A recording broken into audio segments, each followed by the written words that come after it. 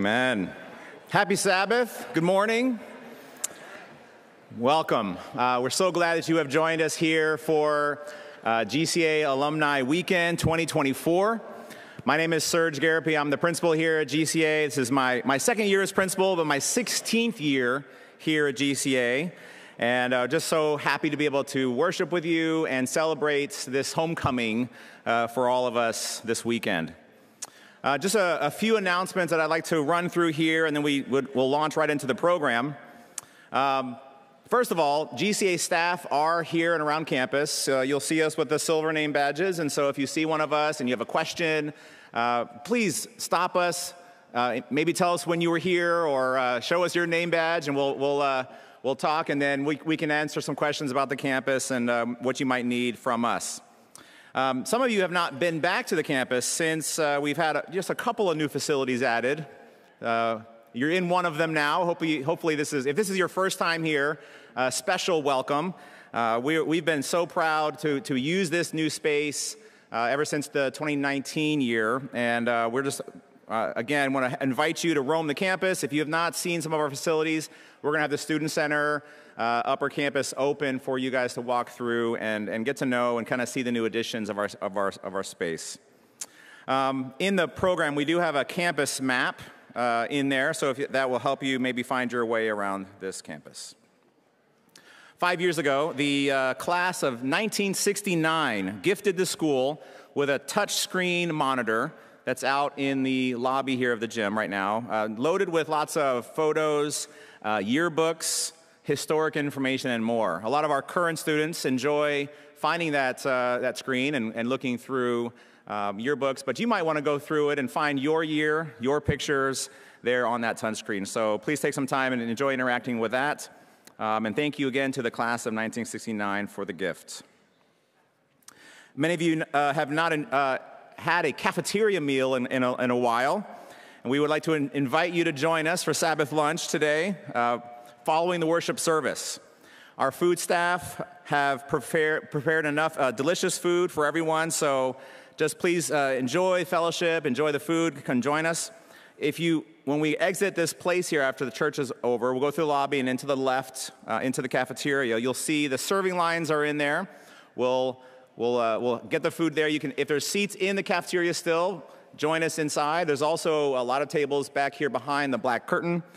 You can join and sit in there as well. And if you're looking for any vegan or gluten-free options, when you walk right into the cafeteria to the right, there is a round table there that will have some options for you if that's your preference. So again, please join us for lunch.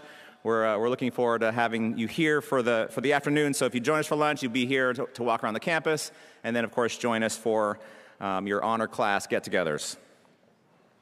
Right after the benediction of this program, we're going to ask the honor classes to stay by for honor class photos. So the rest of everybody can head off to get lunch, but we want the honor classes to go sequentially through here, and we'll announce them as we go. But stay here so you can have a photo taken right after the church service. We're going to start with the most recent years and work our way backwards through the years, and then dismiss to get lunch. So please stay by for that. The offering today, we'll collect an offering here, and it will be used to help our students through the Worthy Student Fund. If you have, I think we're collecting through the church, we'll be collecting cash if you have it. If you would like to give through the GCA website, we have a link, gcasda.org/give, and we will also have a QR code up on the screen during that time. So again, thank you for your generosity, for supporting GCA through the Worthy Student Fund. And finally, something new that we're really excited about, and we have it in the program for 6:30 this evening, is a groundbreaking celebration.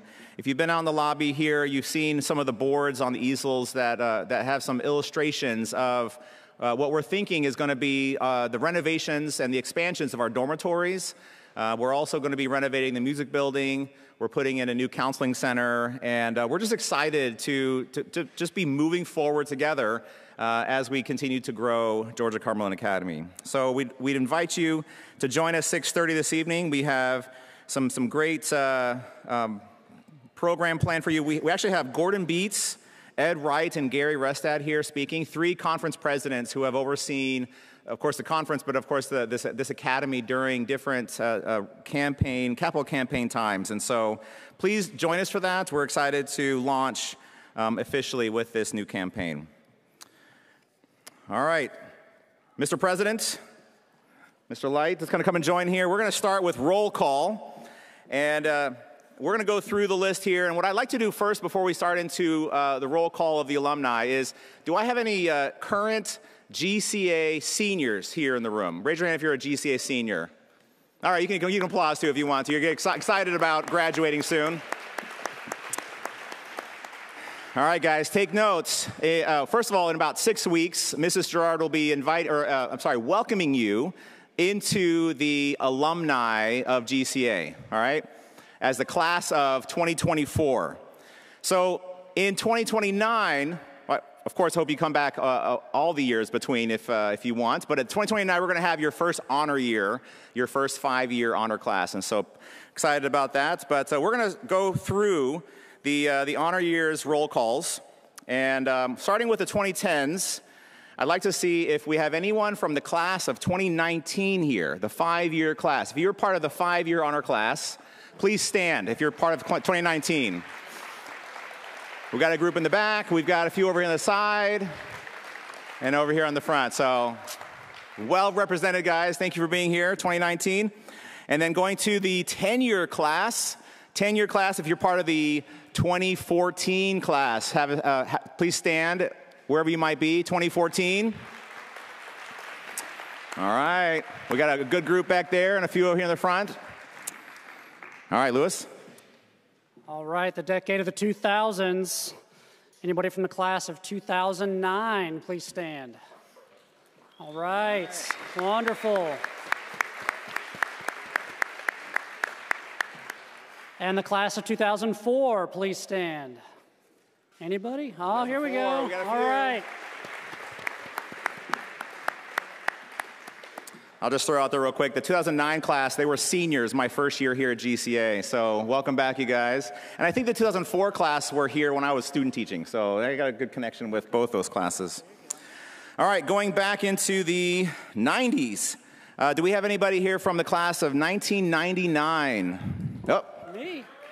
99, Clint. We got a few back there. All right, very good, 25 years. All right, going back to the class of 1994. Please stand if you're a part of the class of 1994. Wow. Maybe? Raise your hand. Anybody? 1994? Okay. Let's talk about the 80s. The 80s, the year I was born. Class of 1989. Please stand. Anybody? All right.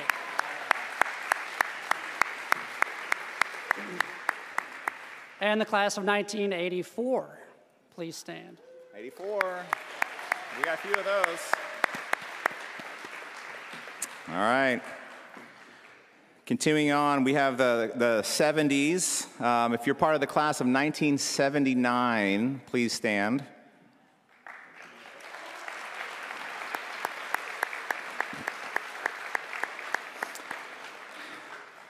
Now, the 74 class is an important class. This is your 50 year, but we're going to come back to you in just a minute here because we're going to have actually a photo for the 1974 class. But let's go on to the 60s.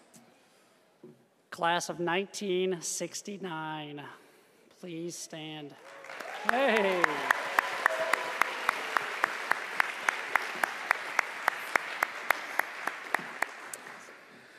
All right.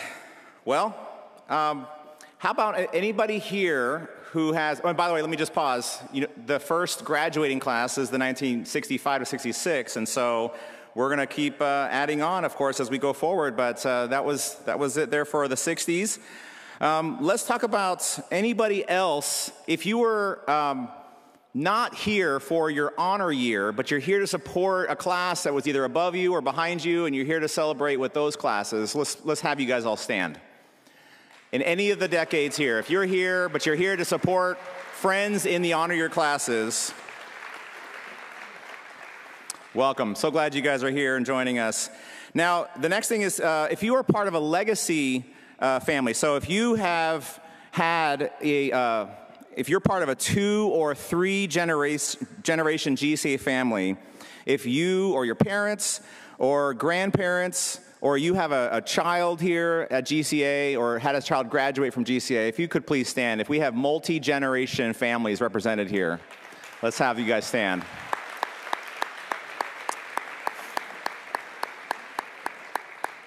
Awesome. Thank you so much.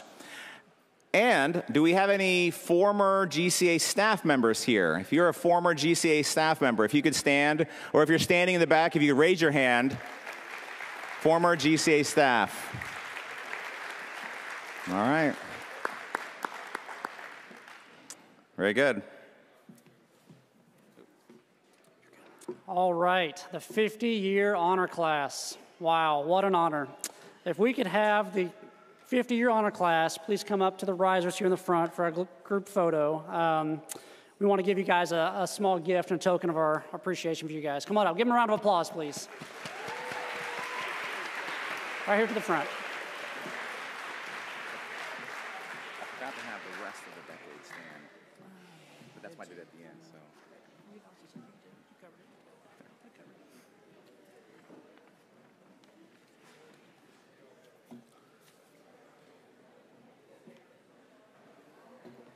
You know, if Greg were doing this, he'd make a crack about whether or not they can stand or not, you know, whether or not they can make it up the steps. Don't do it. I'm not of like, you know.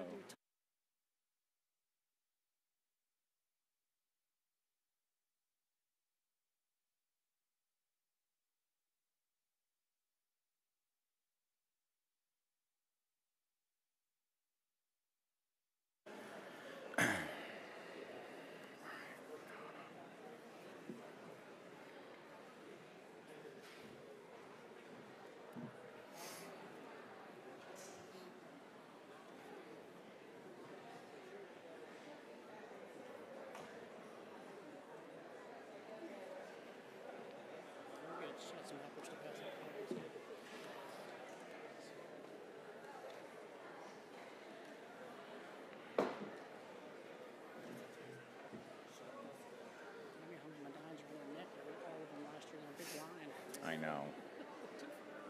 This is a better idea. Just get my bag and let them do it themselves. Yeah.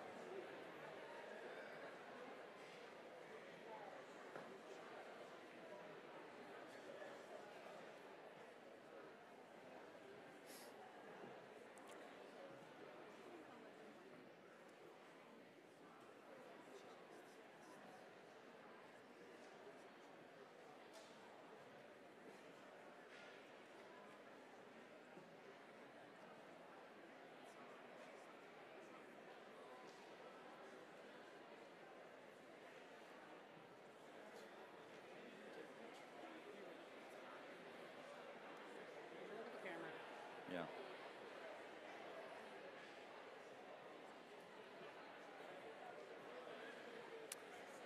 What a great turnout. I want to give a round of applause to the class of 1974. Thank you so much, you guys. This is a great turnout. 50 years.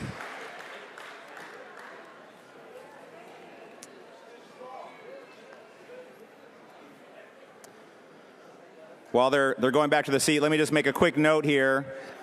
We recognize the class of 79 and the class of 09. They had actually special distinction. For the longest time, the class of 1979 had the largest class in GCA's history for a long time. Nancy, what was the number of 79? How many students did they have? 79 at one point and 78. 79 and then 78 in that class, and so they held the record for a long time. And then I mentioned the class of 2009. They still have the record for the largest class in GCA's history. I will say, 09, this year's freshmen might be coming for that record. This year they had 81 freshmen, the largest freshman class ever. And so we'll see if we can add a few more freshmen or a few more of that class over the next few years. So, all right. On a more somber note, as we acknowledge everyone who is here, I feel like we also need to acknowledge those who are missing class members and former staff. If you would like to take a moment in your program on pages 30 and 31, you will find deceased class members, classmates, and former staff. We hope that you might take some time after church and go find their memory brick out on center campus. There is a pathway there next to the fountain area, and you might remember, reminisce, and even when you go to your honor class reunions, that you might talk about the important role these missing people played in your lives. And a special attention that we want to bring to one of our deceased alumnus in particular, Daniel Harper, class of 2004, would be here celebrating his 20-year reunion if he were still living. Daniel lived large in his brief 25 years of life. Some of you may remember receiving a gift book from GCA called Daniel's Blog. This book contains 41 of the 72 blogs Daniel wrote while fighting brain cancer. If you would like a free copy of this book, they will be available after church at the reception desk out in the foyer of the Wellness Center. Please stop by and take a copy. We know you'll be encouraged and inspired by reading Daniel's blog.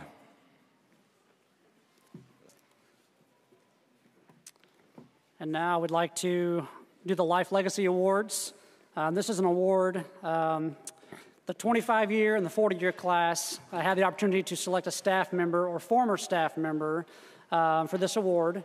And this award is candidates that impact, that have an impact on the students, and it's the importance of honoring those staff for their role in shaping the young lives of the people here at GCA and around the area. So at this point, I'd like to invite Scott Begley to come up from the class of 1984 to introduce this award.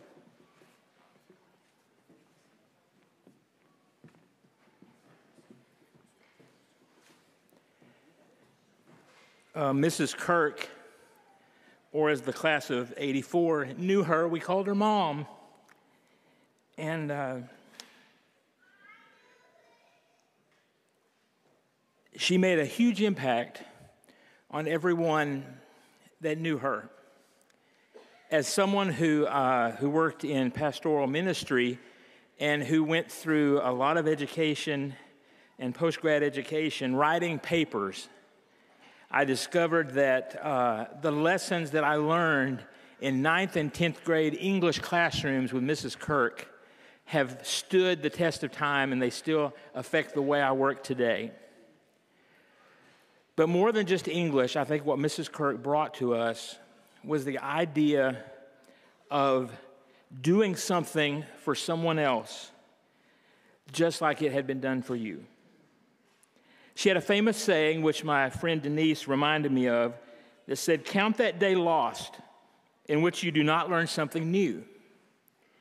And she was always searching and always ready to ask a question and learn from anything she could do, reading, listening, talking. To sum up her legacy, I would say, number one, her legacy was that she taught us all to appreciate good grammar jokes. Amen. She also taught us that it's okay to cry when you see or you hear something beautiful How many times did we see her sitting on that stool in the front of the classroom and reading a poem about somebody waving a flag out a window in New England, and she would just have to wipe her eyes? But probably the greatest legacy that Mrs. Kirk has left to us was that she saw the best in everyone,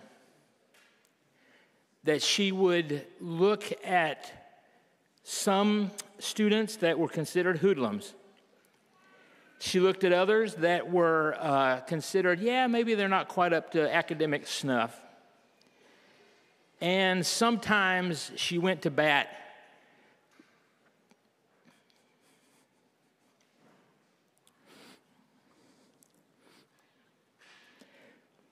Sometimes she went to bat for students who had done something that they were absolutely not supposed to and horribly embarrassed other faculty members to the point that they wanted to kick them out of school.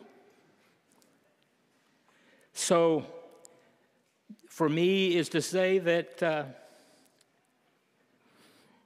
the legacy of Mrs. Kirk is that she made me and everyone that she touched a better person.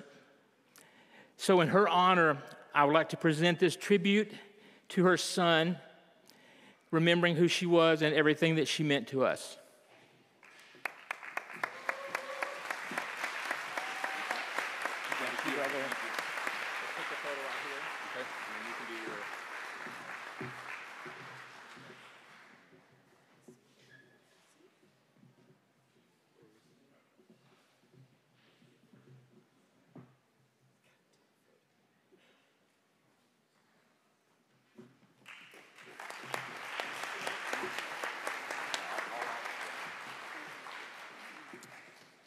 Thank you, Scott. I was fortunate enough to call her mom also. I'd like to thank my wife and my daughter and her husband for being here today. My daughter and her husband drove up my mother's youngest grandchild, and she will tell you, obviously, her favorite. For those of you who know Rachel, who was her oldest grandchild, don't tell her I said that. Nancy told me I had a minute.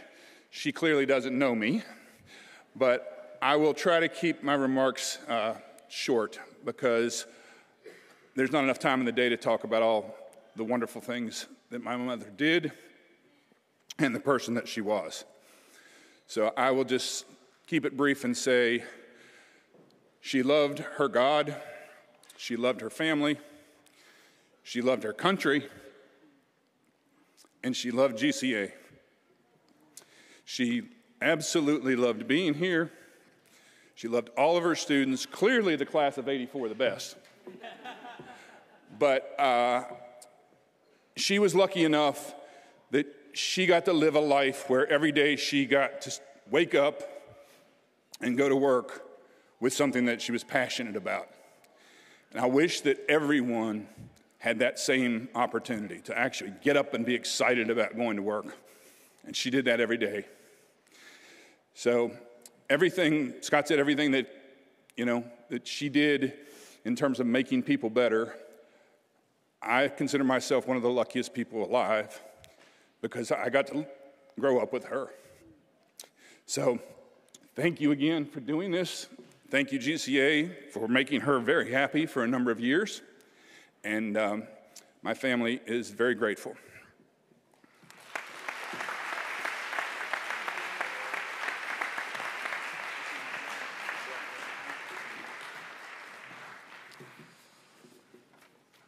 The next award will be presented by Clint Higginbotham, the class of 1999, the 25-year class.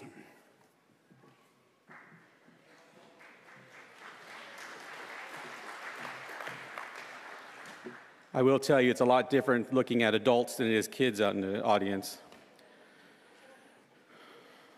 Mr. Sterndale was and is so impactful to all of us. He's a lot more than just another faculty. He's a lot more than just a guy who fixes air conditions and buses. He's a lot more than just a bus driver. He's a man who loves what he does. He's a man who cares about every staff and every kid that's been here.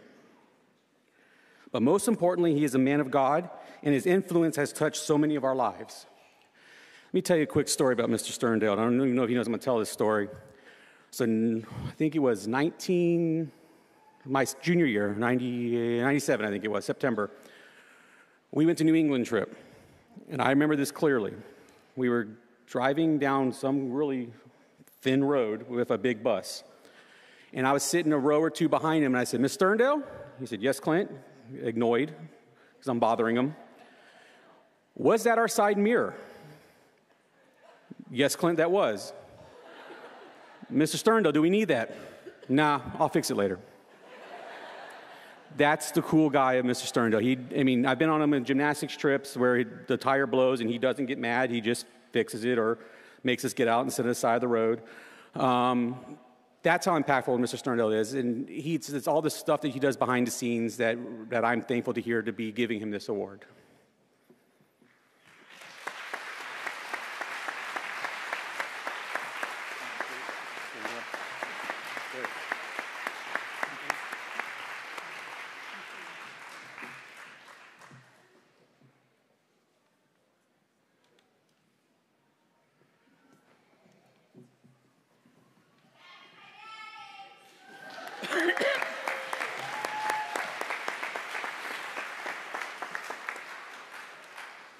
Wow, this is awesome.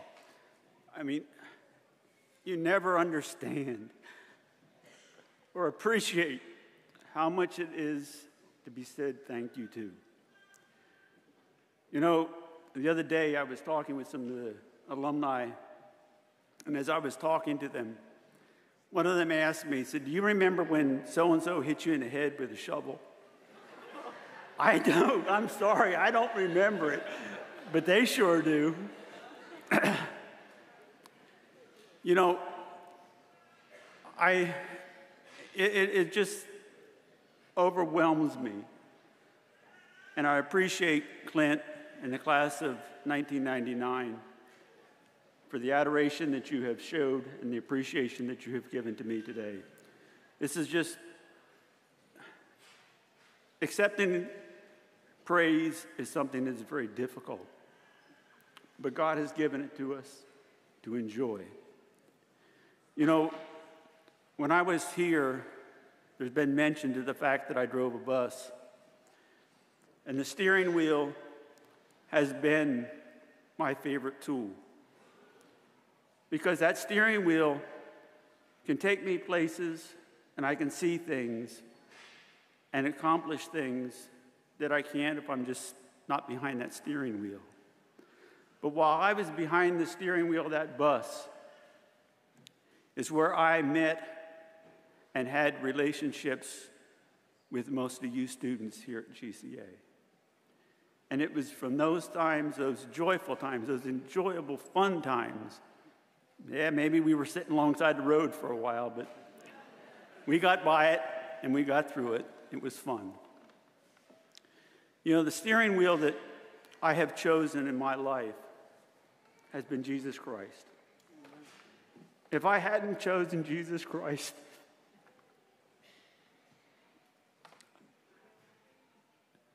I would have never been able to do anything that I have accomplished. All things that we do come from Him. And because I have chosen Jesus Christ, I know that I am going to receive an award, and I know that you can receive that award. And just as much joy as you have in giving it to me, He is going to have in giving it to us to be with Him for eternity. What is the motto of this weekend? I'm going to count to 3, and then we're going to say it. 1, 2, 3. Look up!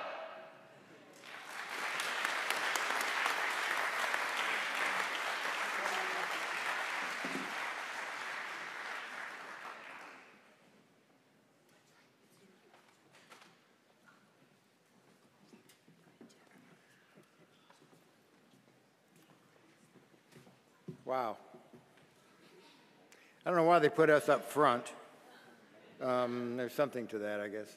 I have a bus story to tell as well. When we were on our way to our senior class first get-together meeting, whatever we called it, retreat. We had a near accident. Our bus driver said a car pulled out to pass. We were driving over to Camp Cumbie Gay. More about that later. If you want to find somebody from 74, they can tell you about that. Anyway, mountain roads, northeast Georgia. Car pulls out to pass on a hill. We should have all been dead. The driver, Mr. Thomas, our bus driver, said that basically the car went through the bus, and when he looked in the rearview mirror, the taillights were going away from us, behind us. He didn't tell us about that at night, but he told us about it later. This group that's sitting here on the front, most of us probably wouldn't be here except for the hand of God. We are going to start our worship service with a text from Psalm 100.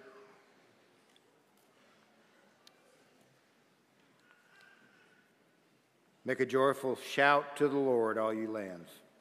Serve the Lord with gladness. Come before his presence with singing. Know that the Lord, he is God. It is he who made us, not we ourselves. We are the people and the sheep of his pasture. Enter into his gates with thanksgiving and into his courts with praise. Be thankful to him and bless his name. For the Lord is good. His mercy is everlasting, and his truth endures to all generations. Let's bow our heads. Father in heaven, we come to you on this Sabbath day, a high day, a day that joy and gladness. We pray that your Holy Spirit will be here with us. Send him here in abundance. Touch each heart. Send us away from here with a blessing. In Jesus' name, amen.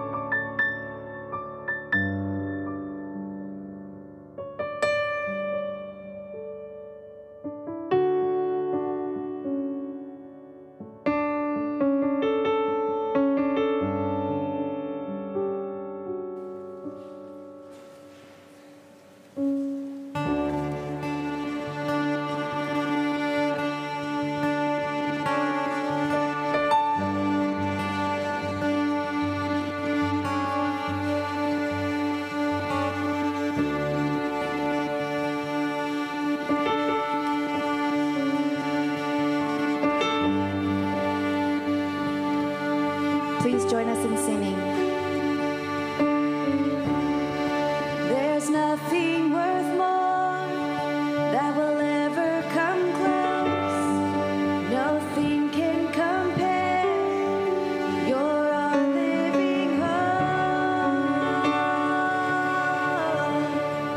In your presence, Lord.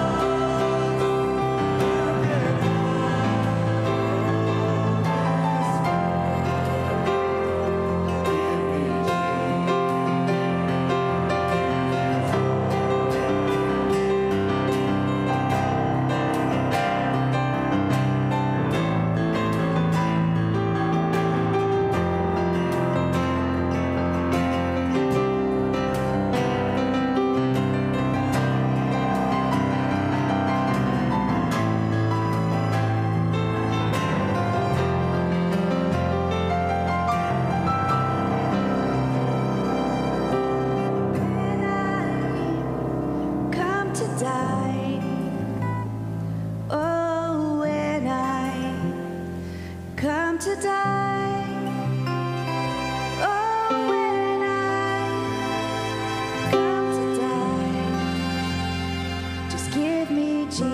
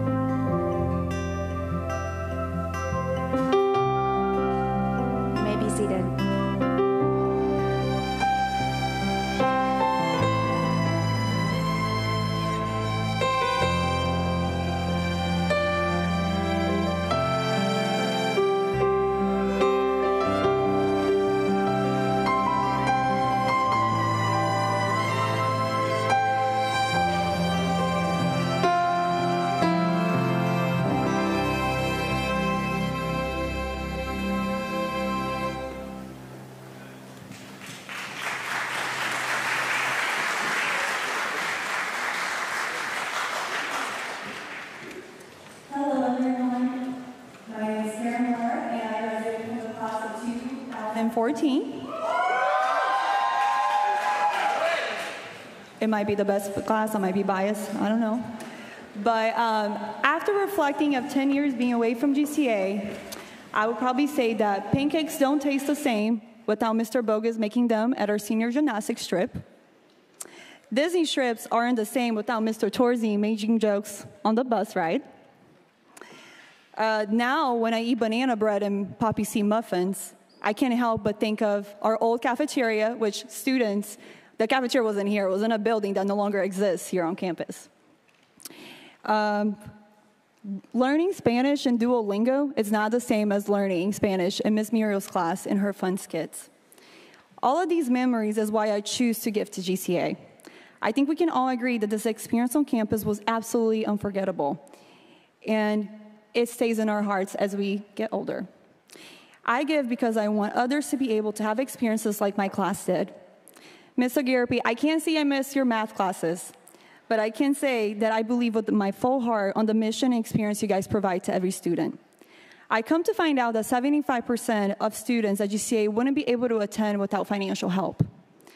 We just want to take this time to encourage you, if it is in your heart, and it's also something you're passionate about, to give so that GCA can keep providing experiences to every student that comes through these doors.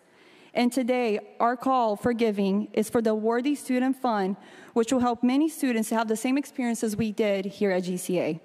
We can all agree that these experiences are invaluable, and with your help, we can ensure that more students can feel the love and support that we all felt here on this campus. GCA staff, thank you so, so much for always going above and beyond and for sacrificing your time and energy to be the family, the second family we needed. We come back because of what GCA stands for, and we give because we see the difference that it has made in our lives. The deacons will now come and pass around their baskets for giving, but we also, there's a QR code that's gonna be left here on the screen. But again, GCA, thank you so much for the experience you guys provided for us. So, thank you. Dear God, thank you so much for all of your blessings. Thank you that we all get to come back here and remind ourselves of the wonderful experience we had at GCA. God, please help and bless all the staff and the students that are here every single day. Thank you for all of your blessings. In Jesus' name, amen.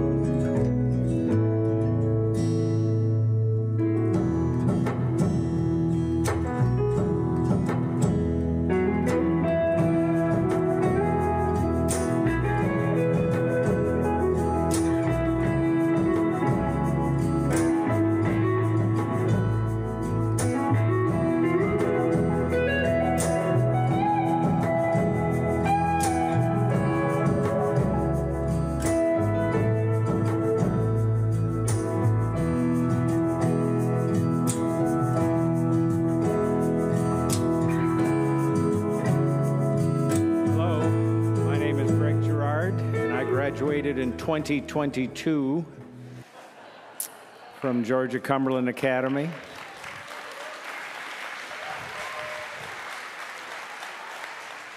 You've been enjoying looking at these pictures on the screens of the last couple minutes. 50 years ago, Corral and whatever other predecessors it had became Camerata. Camerata has been on this campus by name for 50 years. And throughout many of those years, we also had a separate, sometimes larger group called Corral. And many of you may very well have been part of either Camerata or Corral in the past. And this is your wonderful opportunity to step back in time and once again be part of Camerata. So if you were ever part of Camerata or Corral, please come forward and join Camerata on the stage right now. Ever part of Corral or Camerata. Now, if you were in Corral, maybe you couldn't sing at all, and you lip-synced your way through that year just to get the music credit. You couldn't sing 30 years ago, you can't sing now, but don't let that stop you. Come on up. Maybe you can't sight read the music, doesn't matter. Just lip sync. But Camerata or Corral, well, we've got a good group coming up.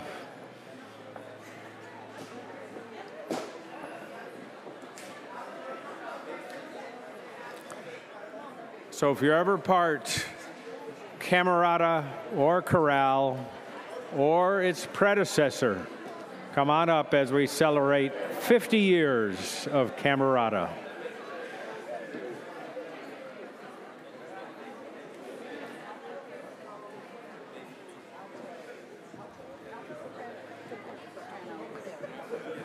We're waiting. Aeolians. It was called the Aeolians. Okay, I've been instructed that the predecessor to Camerata were Aeolians. Extra credit if you know what Aeolian means.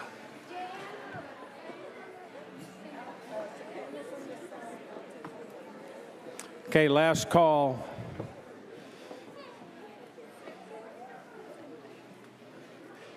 Okay, yep, come around to the front. If you come to class late, you sit on the front row. Let's go. That's the way it works.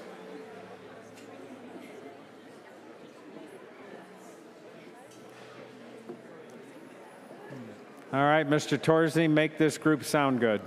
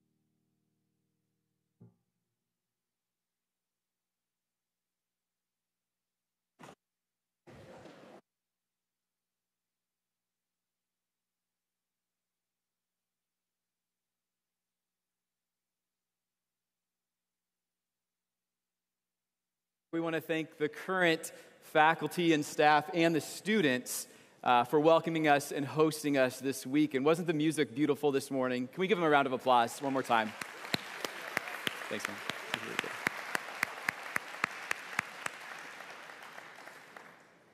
It's wonderful to be back here on campus, a campus that, for me, graduating in 2004, has changed a lot, but changed for the better. And it's always wonderful to come back and see familiar faces, but to also see that things are continuing to move forward. You hope that for the next generation. And so it's such a joy to be here, a place where we get to share memories together, a place where we get to reminisce on our time here and what it meant to us. You know, so it's so fun already to be able to hear some of the different stories that have come up about what each of us remember about our time here at GCA. You know, certainly we learned a lot both in and out of the classroom. It was a meaningful experience to each of us. My prayer this morning is, as we spend some time here in God's Word, that we can have that vision that this group just sang about. This sole vision and purpose for God rekindled in our hearts. With that said, would you bow your heads with me as we invite God's presence to be here with us? Our most gracious Heavenly Father, we love you. And Lord, we thank you so much for the opportunity to be here in this place. God, we thank you for the people here. We want to ask, Lord, that you would be with us now, that you would give us that vision for you and for only you. We ask this in your name. Amen. So I've had a lot of fun realizing that for me, graduating in 2004, this is my 20th reunion being here at GCA. And for those of you who are alumni, perhaps you too have enjoyed thinking about the memories you have here. Good memories, maybe not so good memories. There's usually a mix of it, but it's sometimes interesting what memories actually come and surface. I was remembering one of the times that sticks out to me was a test I had to take here. I was a sophomore, and it was our midterm biology exam. Now, as a sophomore, for anyone who knew me, I wasn't wowing anyone with my scholastic prowess. And so as the midterm exam came, I wasn't ready for it, and I started to prepare for the midterm exam like I did for almost all exam, which meant a full night of cramming, trying to learn a semester's worth of material in about 6 to 8 hours. And so that's what I did. With the biology test coming up, I crammed all night. And I remember as the sun came up in the morning, I was grateful for it so that I could stop studying because that was plenty of biology for me for one semester. But as I walked out of the boys' dorm towards the science building, I had an uneasy feeling that I was not ready for the exam, obviously. And I realized that any success that I had at this test was going to be a lot more about luck than about what I had learned. And it turns out that luck was about to show up in the conversation that I had with one of my friends. As I was walking into the classroom, one of my friends who had been in the previous section walked out, and he simply kind of said this cryptic one-liner. He said, "Be sure to read all the questions." And that did not seem like too helpful of advice, but let's be honest, I wasn't in a position to discard any advice at this point. So as I sat down at the desk, and as the exams were passed out, I began to look over the questions on the first page, and that feeling of despair started to come to me as I realized, I don't, with confidence, I'm not sure that I could say that I know any of the answers to these questions.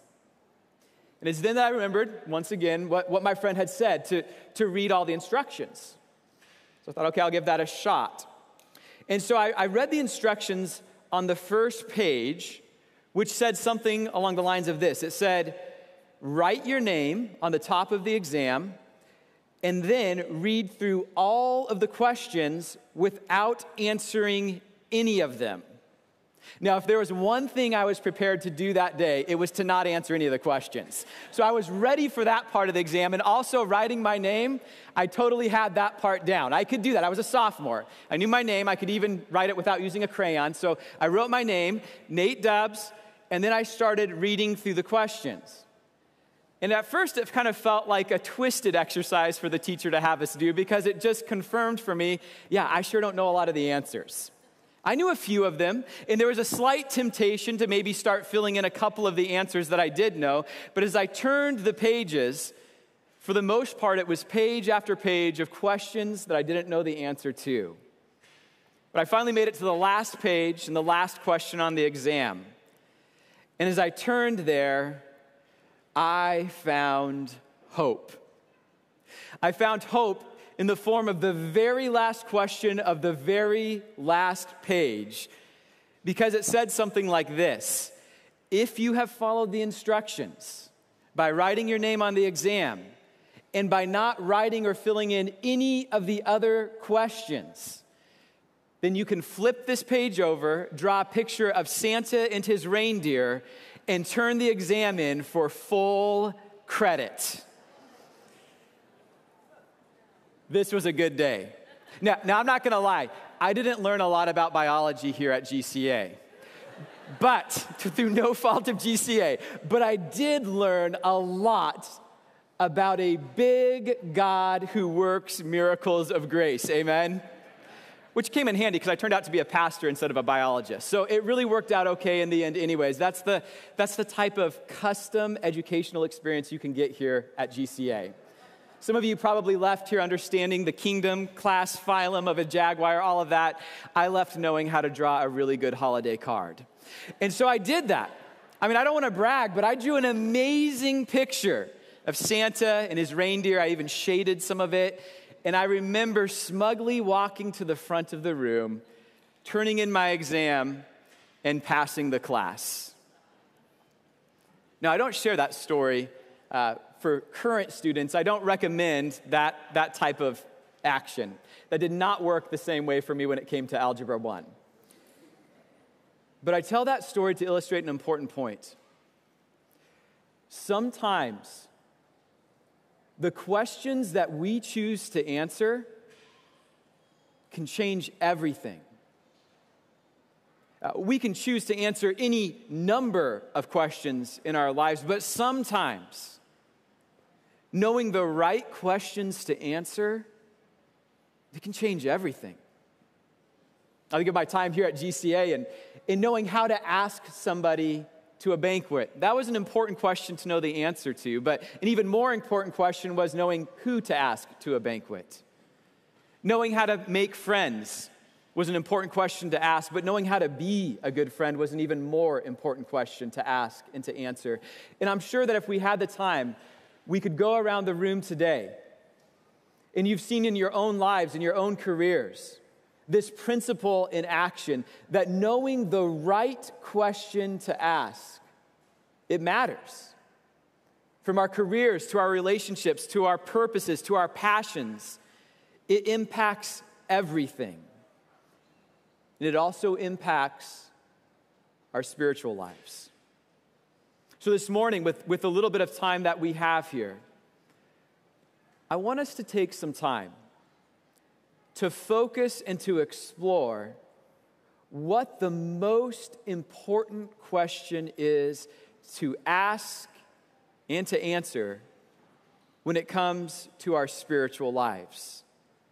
It's an important question to ask, and it can be hard to know where to turn because life sends so many questions our way. But thankfully, the Bible gives us a clue on how to find out what the most important question is to ask and answer. And we can find it today if we look at the story of a blind man. If you have your Bibles with you, I invite you to turn your Bibles to our passage this morning. It's found in John chapter 9. John chapter 9. I'll be reading through the New King James Version. I believe the texts are going to be on the screen this morning. And we're going to dive into this story. John chapter 9, in verse 1, it says this: Now as Jesus passed by, he saw a man who was blind from birth. And his disciples asked him, saying, Rabbi, Who sinned, this man or his parents, that he was born blind? Jesus answered, neither this man nor his parents sinned, but that the works of God should be revealed in him. I love what Jesus is saying here. Jesus is not claiming that this man was born so that the power of God could be displayed in him, simply saying that something like God is the one who caused his blindness so that now God could restore his sight and be the cure. Instead, what Jesus is sharing is something that's so important for each of us to understand. And that's that God's greatest glory comes from bringing the greatest good into our lives. Whether this man had been born blind or had been born with full functioning sight, no matter how we come into this world, God's desire for each of us is to bring the greatest good into our lives. And God was about to bring that good into this man's life. You can continue to follow along with me in verses 6 and 7 when it says, when he had said these things, he spat on the ground and made clay with the saliva. And he anointed the eyes of the blind man with the clay. And he said to him, go wash in the pool of Siloam, which is translated sent. So he went and washed, and he came back seeing. It was an incredible miracle. Just a few moments with Jesus changed everything for this man.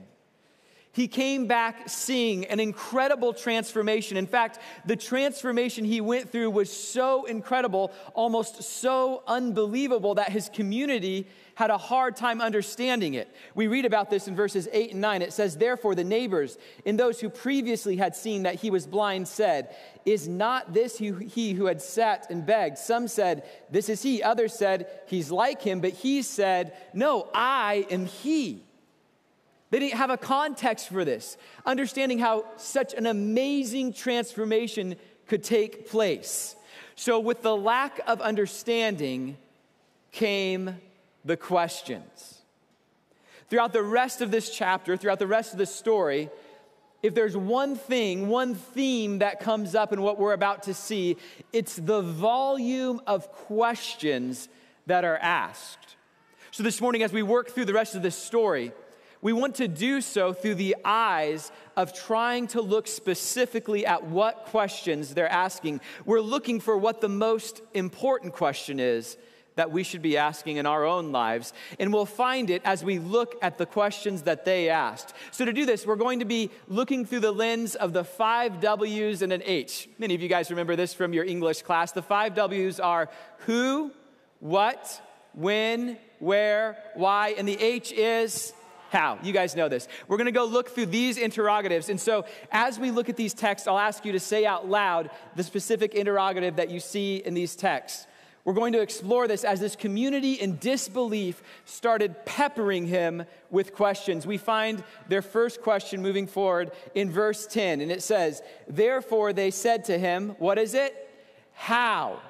How were your eyes opened? How could this be? He simply responded in verse 11. He answered and said, a man called Jesus made clay and anointed my eyes. And he said to me, go to the pool of Siloam and wash. So I went and washed, and I received my sight. That led to another question. We see it in verse 12. It says, then they said to him, what does it say? Where? Where is he? His response was simple and humble. I don't know. They weren't getting the answers that made sense to them. So eventually news of this reached the religious leaders, and he was brought before the Pharisees. We pick up the story in verses 13 through 15.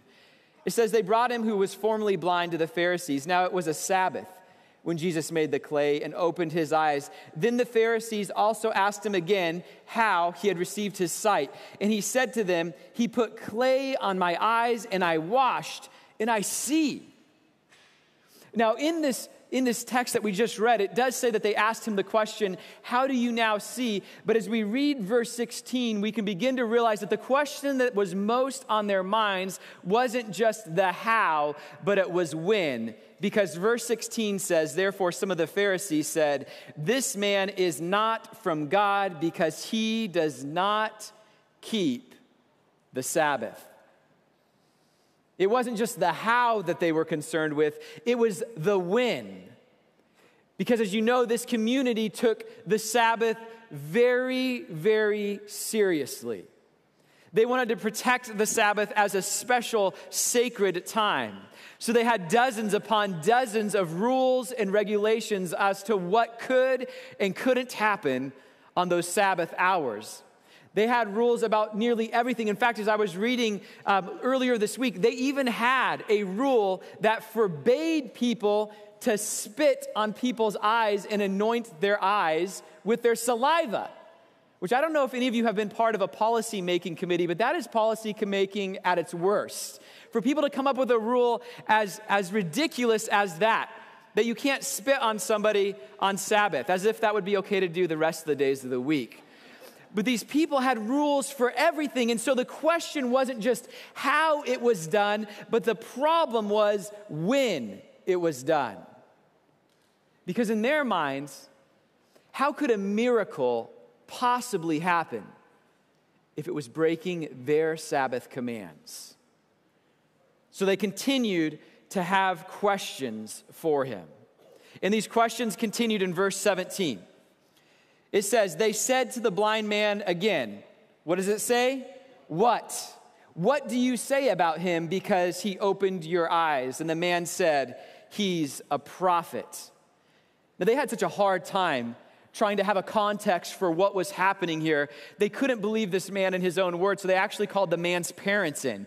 And they began asking the man's parents many of the same questions. Because of time, we're going to skip those verses and simply jump back to when the man starts responding after they visit his parents in verse 24.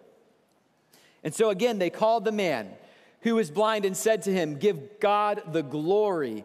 We know that this man is a sinner. Can you guys see what's happening here? They have questions about what has just happened. And because they don't have a context for the answers that they're receiving, they're not able to focus on what's really important. And this man is starting to understand that. This man that was born blind, and he answered and he said in verse 25, whether he's a sinner or not, I don't know. One thing I know, that though I was born blind, now I see. They were frustrated. In verse 26, they continued, and it says, two questions we'll find in this one. They said to him again, what does it say? What did he do to you? The second one, how did he open your eyes? You can sense that this man is becoming more and more frustrated, that he's beginning to realize that though he has been blind his whole life, that these people asking the questions don't have better vision than he does. And so he responds back to them. In verse 27, he answered, and he turns a question on them. He says, I told you already, and you did not listen. What does it say? Why do you want to hear it again? Do you also want to become one of his disciples? He's taking a jab at them. He's realizing that they don't have good vision, that they're blind to what's most important in life, and he's getting more and more bold as he addresses them.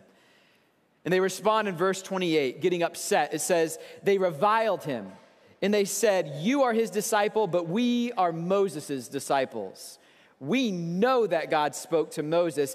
As for this fellow, we do not know, what does it say? Where he came from. As if understanding where Jesus came from mattered. This man calls them on how blind they are to what's most important in the next verse, in verse 30. And he says this, the man answered and said to them, why, this is a marvelous thing that you don't know where he's from. Yet he's opened my eyes. You can just hear the frustration coming off of these words here in Scripture of how blind they were, of how they were letting not knowing where Jesus came from be something that would prevent them from celebrating the fact that this man who had been blind his whole life could now see.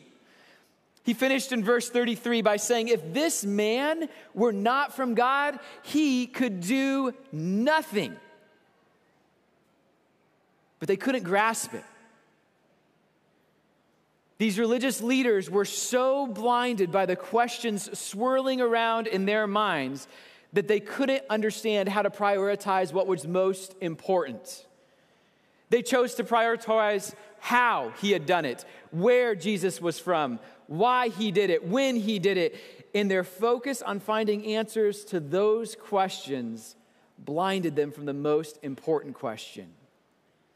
So with these questions unanswered, verse 34 says, they answered and said to him, "You were completely born in your sins. And are you teaching us?" And they cast him out. They put him away. And even though that was meant to be some type of a form of punishment, the reality is that being removed from the temple and from their presence meant that he was ultimately able to also be removed from the questions they were asking so that he could answer the question that really mattered. Because sometimes in life, the answer we most need is the answer we can't see. And the reason that we can't see it is sometimes because no one's asking the right question. For these people, they weren't asking the right question, and they blinded them to the question that they needed to be asking the most. But this man who had been born blind was learning to see. And he found the most important question as Jesus came to meet with him in verse 35. Jesus heard that they had cast him out. And when he had found him, he said to him, "Do you believe in the Son of God?" Do you believe in the Son of God? That is an important question. In fact, if we were to turn over to John chapter 20, as John writes a summary of his entire gospel about the life of Jesus, it's as though John at the end of chapter 20 wants to whisper to our ears saying, this is what's most important. It says in John chapter 20, verse 30 and 31, "And truly Jesus did many other signs in the presence of his disciples, which are not written in this book. But these are written," why does it say? "That you may believe that Jesus is the Christ, the Son of God, and that by believing you may have life in his name." And so when Jesus came to this man who had been cast out of the temple back in John 9, and when he said, "Do you believe in the Son of God?" he was asking him the most important question. It wasn't what, it wasn't when, it wasn't where, it wasn't why, it wasn't how. But in verse 36, we see it. The man answered and he said, what does it say? "Who? Who is he, Lord, that I may believe in him?" The most important question that we need to answer is, who is the Son of God, and do we believe in him? Jesus responded in verse 37. He said to them, "You have both seen him, and it is he who is talking with you." This is the final question. The most important question that any of us could ever answer in our lives. But sometimes we can forget to answer it. Because life has a way of blinding us from focusing on what's most important in life. We may look over when God does something. We can look through all the whys we think God does or doesn't do something. We can look down on what we see God doing or not doing, but faith is found when we look up. When we turn our eyes away from the questions that the world has for us and we look up at the most important answer, Jesus. When we look up and we turn our eyes on him. We're here gathered today at an alumni weekend because we have a shared experience. Some of us are separated by decades of spending this time here at GCA, but we have this shared space that we've come to be at today. GCA, a Seventh-day Adventist Christian school. It's a faith tradition that's been good to me, and I pray it's been good for you. But it's a faith tradition that provides a lot of answers. Answers on what to eat or not to eat. Answers on how to worship, how to love, how to live, how to rest, when to rest. Answers on how to make a perfect haystack. The amount of answers that we have and that we've been told are numerous. And all these answers can be a good thing. I've been blessed by it and I appreciate it. But it's only a good thing as long as they don't blind us from the most important answer. In the midst of all of life's questions, in the midst of all of life's answers, look up. Beyond all other questions, beyond all other answers, look up and turn your eyes upon Jesus, the answer we really need. We end this story in John chapter 9, verse 38. This man, though he hadn't seen his whole life, had perfect clarity at the question he needed to answer. And so in verse 38, he did it. It simply says, "Lord, I believe." And he worshiped him. I don't know where you are today. I don't know what you've been through, why things did or didn't work out. I don't know who wants to be in your future, but I do know who wants to be with you now. Jesus, the Son of God, the one whose greatest glory comes from working the greatest good in your life. So when the questions of life begin blurring out joy, when all of the answers begin to blur out hope, I want to encourage you to look up. Turn your eyes upon Jesus. When you don't know what to do, look up. Turn your eyes upon Jesus. When you get that diagnosis, look up. Turn your eyes upon Jesus. When your relationship is struggling, look up. Turn your eyes upon Jesus. When your loved one is suffering, look up. Turn your eyes upon Jesus. When you wonder what the future holds, why something is happening, how you're supposed to move forward, focus on the who. Look up. Turn your eyes upon Jesus. The one who says, I know that you're going to have questions. I know that you're not always going to have all of the answers. But please answer this one question. Will you believe in me? Because I've given everything for you.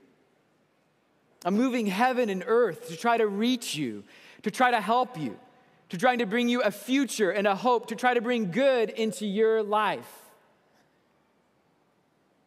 But the question remains, how will you answer this question? GCA, I encourage you and I challenge you, no matter what questions life throws at you, focus on the one that matters so much. Look up. Turn your eyes upon Jesus. Thank you.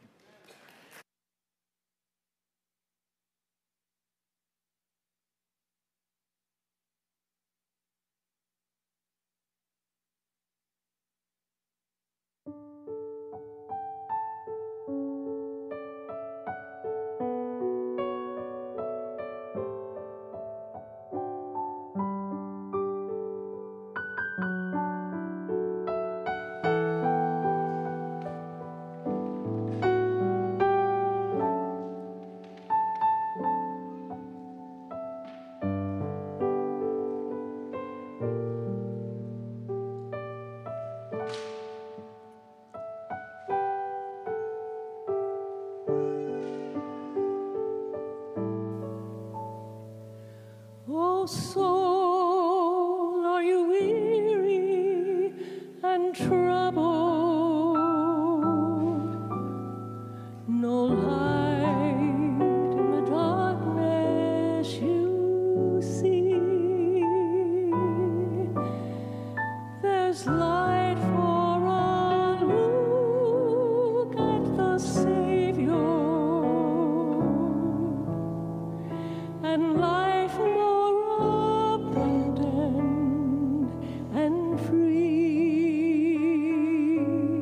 Sing with us. Turn your eyes upon Jesus. Look full in his wonderful face, and the things of earth will grow strangely dim in the light of his glory and grace. Turn your eyes upon Jesus. Look full in his wonderful face, and the things of earth will grow strangely dim in the light of his glory and grace.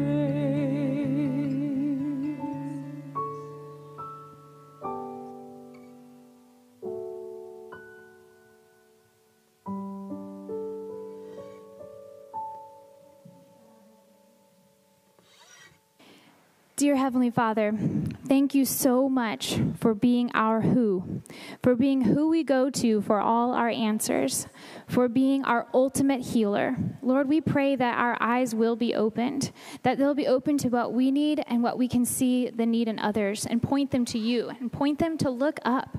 So, Lord, I just pray on behalf of everyone in this congregation now that we would look up. Lord, give us the encouragement to do that, and the peace and the will to do that. And thank you for being our loving Heavenly Father. In your name, amen. You are dismissed, but we just want to remind you, if you are an honor class or a former staff, if you'll please come up front for photos.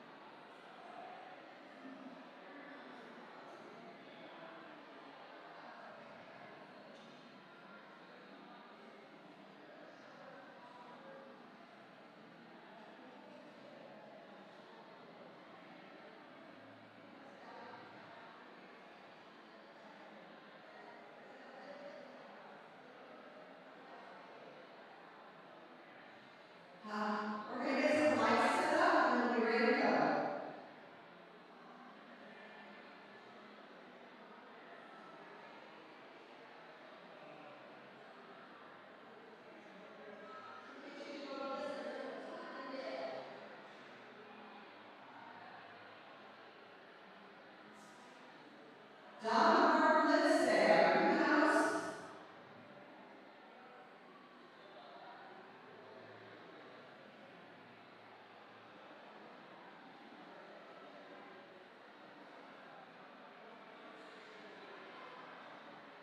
Any other former staff, please come join us at the front.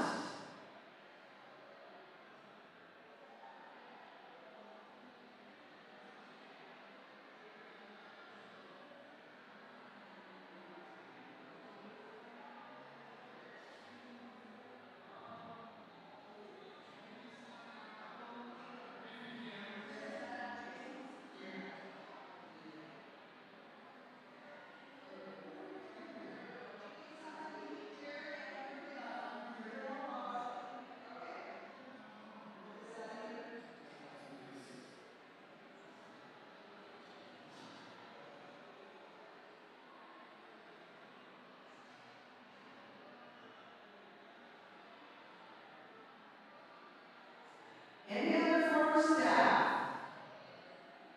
And 2019, if you could come forward and be waving, we'll be ready to go.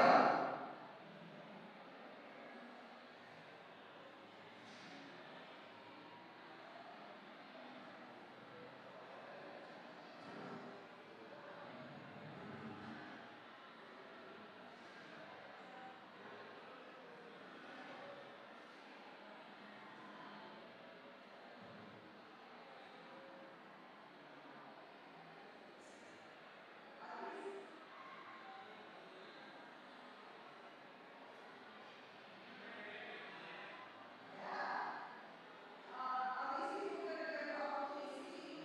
Okay.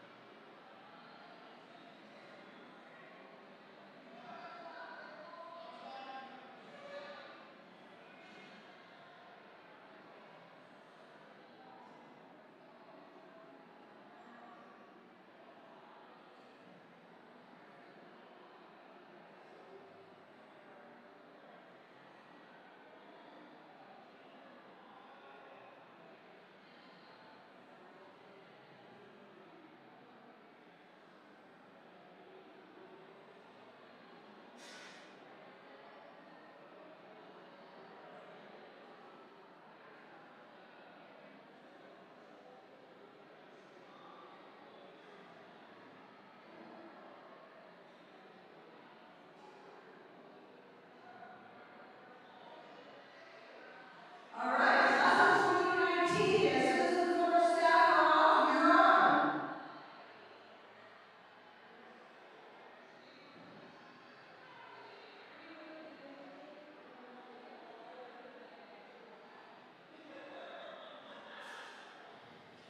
Okay, former staff, if we could have you move away from the risers, and then we can get 2019 on. You guys,